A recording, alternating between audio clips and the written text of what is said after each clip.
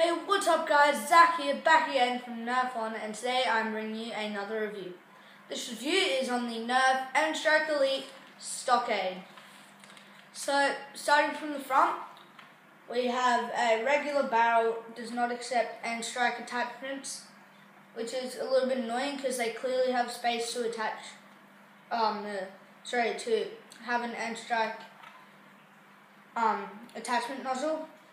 But they just didn't put it on there, which is a little bit annoying, but yeah. So moving a bit further back, we have a really tiny foregrip. My front finger actually slips off it sometimes, but then this little bit often catches it. But yeah, we have a little iron sight up here. That aligns with the back iron sights right here, or plastic sights. And yeah, so moving back, we have a jam door. It's a regular jam door. So if your dart gets jammed in the flywheels, then you can just put your finger in there and clear it out. But the gun will not rev with the jam door open. The jam door must be closed for it to rev. Excuse me. But moving down, we have the cylinder. It is a 10-round cylinder, and this gun comes with 10 darts. They're just regular elite darts. There's nothing special about them really. So yeah, moving back again, we have a tack rail, a tactical rail, a little dart tooth up there. Nothing special about it really. But below that, we have the battery tray. This takes 3 AA batteries, I think. Yeah, 3. And yeah, so they're really easy to find, which is really good because they're probably the easiest batteries to find. So yeah. So anyway, guys, moving down, we have the handle, and it has a sling attachment point on it. And then we have the trigger, which you cannot pull unless the gun is revving. But you may notice that there is actually no rev trigger on it, because on the Strife there was a rev trigger, and that's on the Rapid Strike and all those other flywheel glasses. This one actually has a little switch right here, which you have to flip to rev it. You have to flick it back, and then you'll be able to fire off all of your 10 rounds, which is really cool. So something I really don't like about this gun is the fact that it's not clip fed, or magazine fed, sorry. Because magazine fed blasters are much more practical, and yeah, you don't have to always be shoving in darts into the front.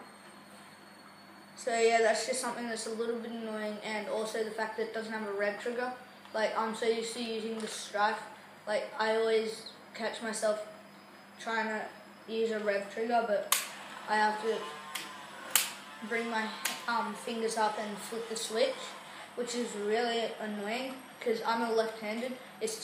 I'm left-handed, but it's designed for right-handers to flip it like that. But I'm left-handed, so I have to bring my finger up and then put my finger back on the trigger, which is really annoying. But yeah, so moving back, we have the stock attachment point. Regular stock attachment point accepts any stocks. So yeah, the stock that it comes with is this very nice stock.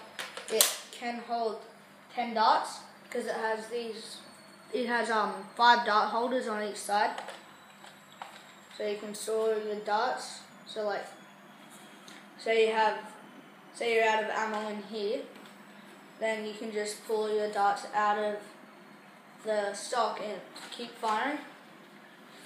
And something that's good about the fact that it's not magazine fed, the fact that you can front load, but I don't really like front loading. I like having several magazines in my tack vest and then just going through them, because having loads of ammo pouches all around you is just really annoying, and they'll really get in the way.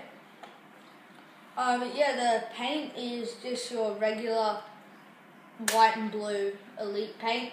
But this side is the interesting side because, like, if you can see there, the Nerf logo is highlighted in black, Stockade in white, and Strike Elite and Strike Elite. But then when we flip it over, it's still Strike Elite, but it's on the battery tray. And the Nerf is not highlighted. Stockade is not highlighted. It's right there, if you can see it. And yeah, then there's no Strike Elite there. So that's just something that kind of bugs me because it's designed for right-handers. So if a right-hander is holding it like that, then they'll see all the painting. But I'm a left-hander, so I go like this and you'll see just the plain side, which is kind of annoying, but that's just something that I find annoying. You guys might not, because you guys might be right-handed, but if you're left-handed, then you would definitely face that problem. If you're really just focused on looking cool, then you may as well just get, trained to be a right-hander if you want to look cool, because then you'll have all that stuff on that side. But because I'm a left-hander and I'm going to stick with being a left-hander, then all the blank side is visible, because usually you'd be shooting it like that across your body.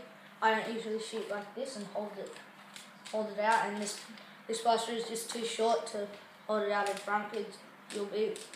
You'll kind of feel a little bit cramped with this arm. Like usually when you're supporting a gun, you want your hand to be all the way out here, but if you put it all the way out here, then you'll block the dart from going out. So yeah, that's just kind of annoying. But yeah, so anyway guys, that was my review of the Nerf Strike Elite Stockade. If you guys like this review, don't forget to like, comment and subscribe, and I'll see all of you guys in the next video.